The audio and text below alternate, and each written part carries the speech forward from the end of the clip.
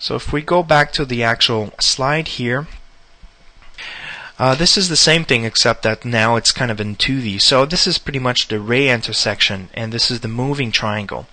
And that creates a what we call a ray intersection path as the triangle moves.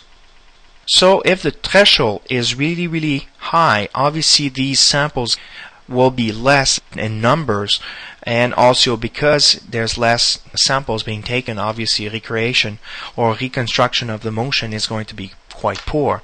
Lowering the threshold allows the actual sample to be a little bit more dense, so that will actually produce a better quality.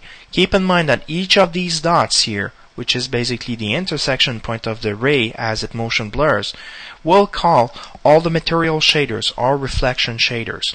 Glossy reflection, transparency, final gathering, all the lights. So if the scene contains, for example, 3 area light, then these 3 area light is going to be called for this one, and this one.